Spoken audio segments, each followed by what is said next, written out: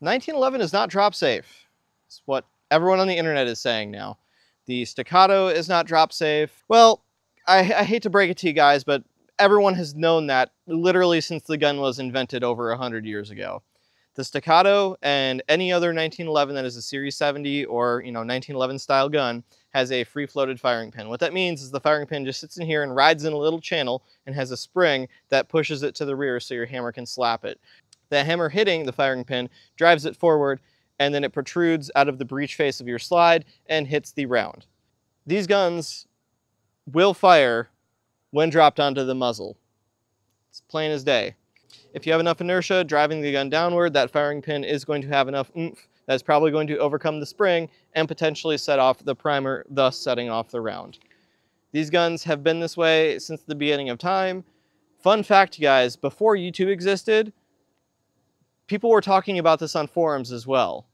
The 1911 isn't drop safe. They were going over titanium firing pins. They were trying to lighten the firing pins up. And then they discovered that the firing pins were eroding because they just couldn't handle that kind of abuse, and so they just kind of moved back to steel once again. But yeah, fun fact, the spring and all of that is there just to keep the firing pin to the rear so that the hammer can hit it. It is not to make it drop safe. Now the real question is, people mentioned in my previous video when I talked about my EDC being a Staccato, was I worried about it being drop safe? Well, yes and no. I do think that having a safe firearm is important. I do think that the 1911 is a safe platform.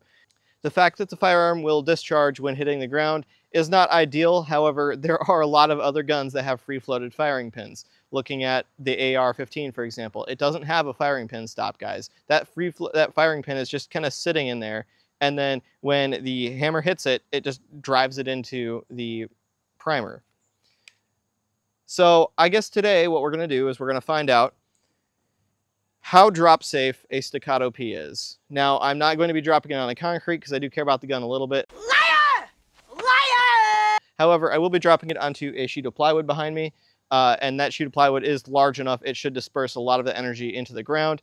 I do think that this is an adequate test. I'm going to be dropping it from shoulder height. Another thing I'm really curious about is the weapon light, if that is going to affect how drop safe a 1911 or 2011 is. If it strikes the weapon light, will it change the axis of rotation enough that the inertia will get interrupted? So we're going to find that out as well. I'm going to be dropping it on the weapon light, and I'll remove the weapon light and we'll try again.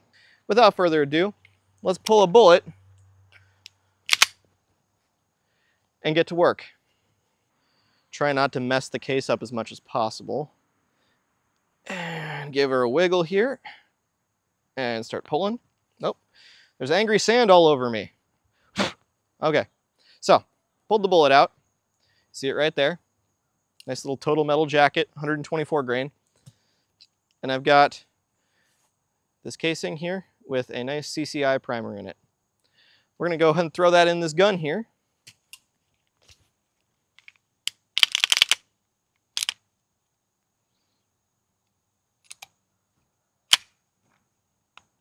All right, so as you guys see, there is a piece of brass in the chamber. There is no bullet. However, we're going to try dropping it with the safety on. This shouldn't technically affect anything because the free-floating firing pin doesn't get interrupted by the safety. So we're going to try dropping with the safety on. Theoretically, if everything goes according to internet lore plan, this should discharge. And if not, we'll just kind of go from there. So we're going to start safety on, then go safety off, then remove the weapon light, safety on, and then safety off. Staccato 2011, manual safety on, a piece of primed brass in the chamber. We're going to see if it is drop safe from shoulder height. This is on to the weapon light.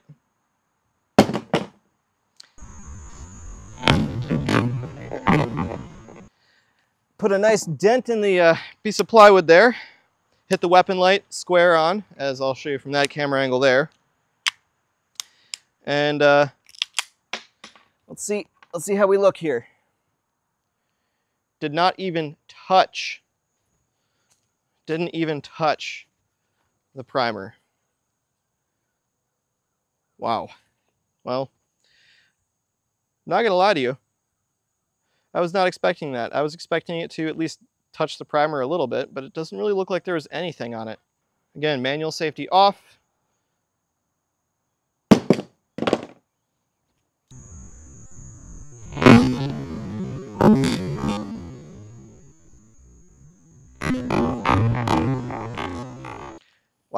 was a nice dent in it again there. Let's try again. All right, so it doesn't really look like there's much. All right, so we're gonna try again. No weapon light this time.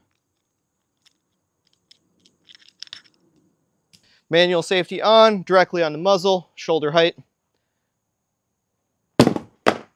Oof. I was right onto the muzzle and front sight. Oh, good thing I really don't use it anyways. I'm actually kind of scared now. I was a little crooked. Let's try one more time. All right, right on the muzzle, manual safety off. Oh, that was a good hit right there.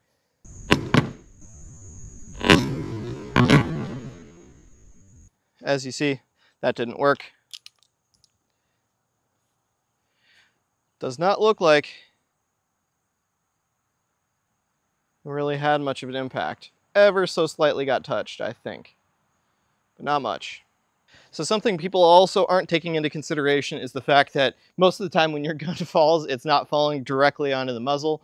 And yes, if it does discharge and it's on concrete, could potentially cause an issue, but I think the majority of the situations that you're going to be dropping a firearm, if a firearm does get dropped in an accident or something like that, is going to come out at an angle or down like this. So we're going to go ahead and try again. Safety off. All right. Let's try again.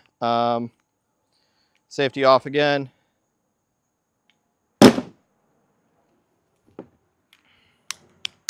Everything still works just fine.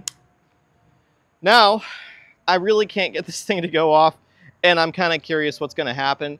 I think I'm going to go ahead and just, I think I'm going to drop it on concrete, guys. I really didn't want to have to do this, but my curiosity is getting the best of me. Hopefully it doesn't bork my crown on my muzzle up or anything like that. But let's go ahead and give it a shot.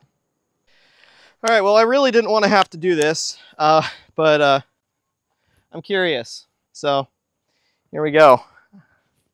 Safety off, right on the muzzle.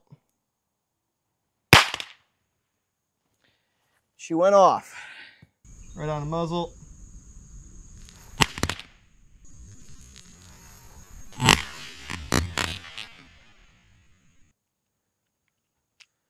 Does not look as though my muzzle got jacked up too bad.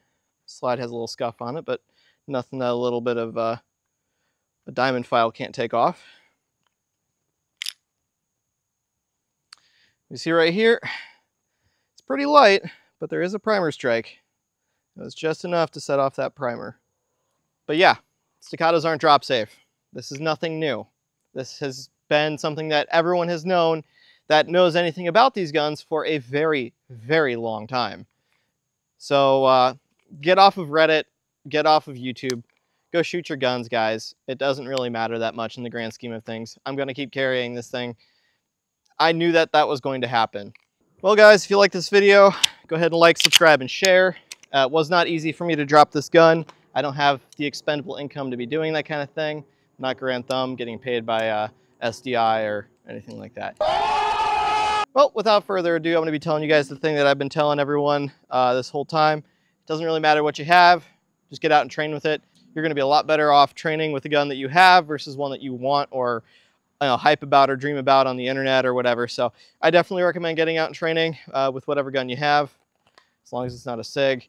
And we'll call it a day. If you guys like this content, go ahead, like, subscribe, and share. It was not easy for me to do that to this gun. I do like it an awful lot. I'm going to keep carrying it because it's a good gun. And I will see you guys in the next video. Bye.